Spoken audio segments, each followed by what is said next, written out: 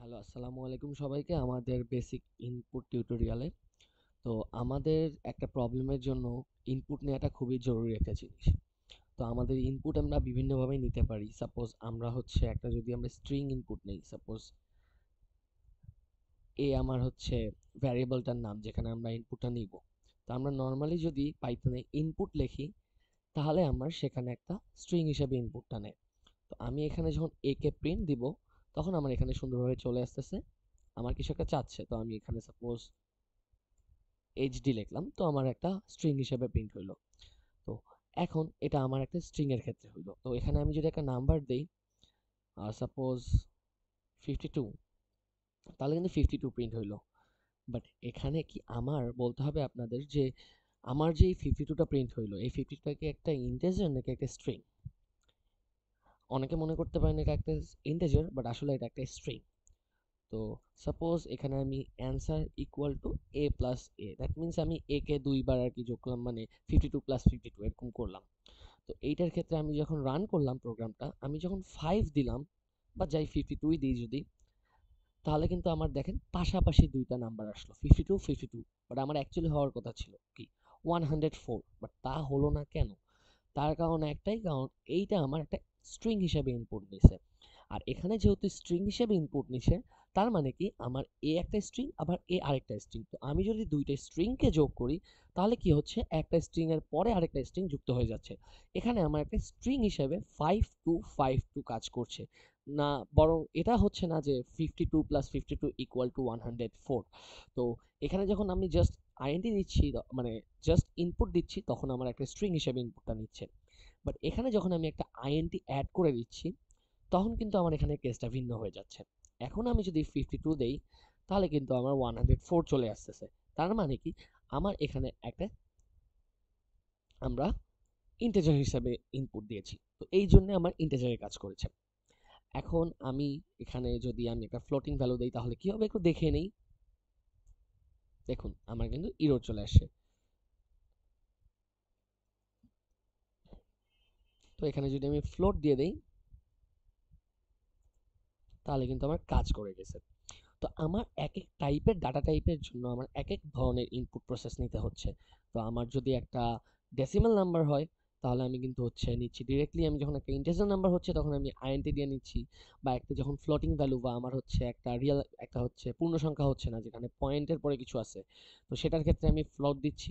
আর যখন আমি একটা স্ট্রিং এর কাজ করছি তখন কিন্তু আমি নর্মালি ইনপুট লিখলেই আমার হচ্ছে। তো এটা গেল তো ইনপুটের ব্যাপারে। তো লেটস সে আমাকে দুইটা নাম্বার ইনপুট নিতে হবে। তো ধরেন 5 আর 2, তারপর সেটাকে সামেশন করব। তো আমি নর্মালি কি করব, ইনপুট এখানে একটা নাম্বার নিলাম, B equal to int input, এখানে আমি আরেকটা নাম্বার নিলাম, আর এখানে answer equal to A plus B দিলাম। এখানে কি হবে আমার নর্মালি 5 2, আমার কিন্তু 7 হয়ে গেল। বাট আমি কম্পিটিটিভ, এটা কিন্তু আমার হচ্ছে কোর্সে কিন্তু এটা করলেই হচ্ছে, বাট আমি কম্পিটিটিভ যখন করব তখন লেটস সে আমাকে একটা অনলাইন জাজে এভাবে ইনপুট দিয়েছে, এক লাইনে এ আর বি কে ইনপুট দিয়েছে, তখন আমার কি হবে, আমার কিন্তু ইরর চলে আসলো। তো এটা আমি কিভাবে করব?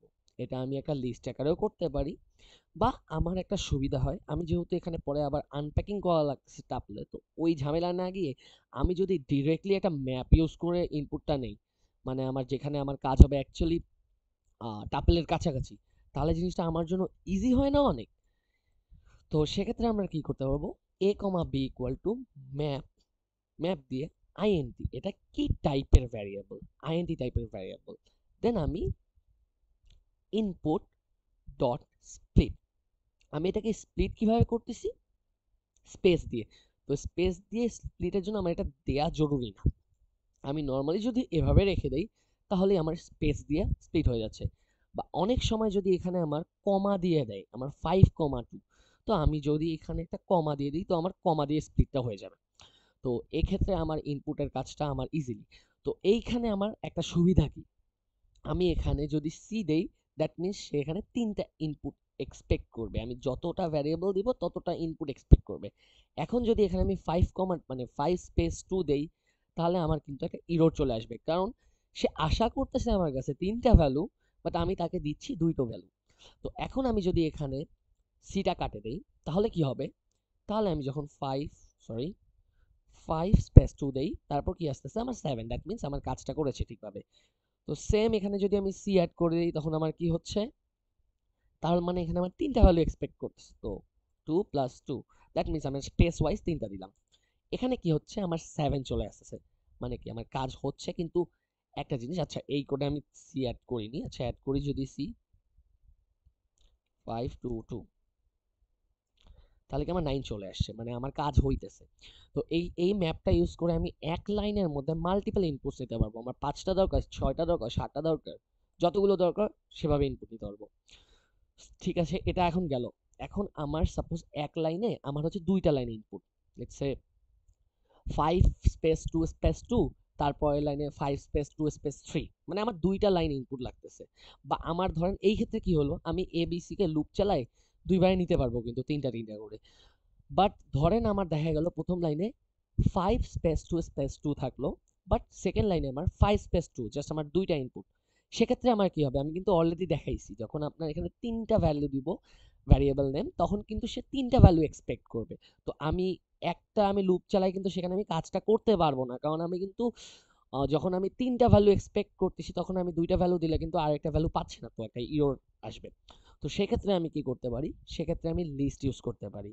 লিস্ট ইউজ করলে কিন্তু আমার স্পেসিফিক কয়টা ভ্যালু দিতে হবে এটা কিন্তু ফ্যাক্ট করে না। তো লিস্টের ইউজেস আপনারা 110-এ যেহেতু মিড শেষ হয়ে গেছে, তো আপনারা সবাই করে আসছেন 110-এ লিস্টের ইউজেস। তো আমি এখন লিস্টের ইউজেস দেখাবো না, জাস্ট আমি একটা বেসিক দেখাবো, সেটা হলো লিস্টের ইনপুট কিভাবে নেওয়া হয়। অনেক সময় আমাদের ক্লাসে নাও দেখানো হয়ে থাকতে পারে, তাই আমি এই জিনিসটা আবার দেখাতে যাচ্ছি।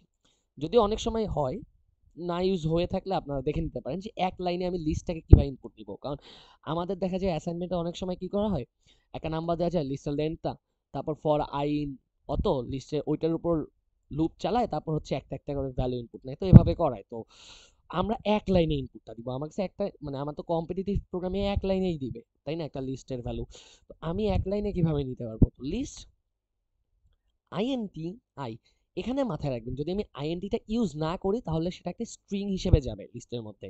সেটা আমি দেখাচ্ছি আপনাকে, তার আগে আমি নর্মালি হচ্ছে একটা লুপ মানে একটা লিস্ট নিয়ে নিই ইন্টিজারের। Int I for I in input dot split, এটা যখন আমি দিলাম, তার মানে কি, আমার এটাকে ইয়ে করে নেই। আচ্ছা, তার মানে কি আমার 5 2 2 5 3 4, আমার কিন্তু এক্স্যাক্টলি একটা ভ্যারিয়েবল নেম, দ্যাট মিন্স ওইখানে একটা লিস্ট আকারে সে স্টোর করা শুরু করলো।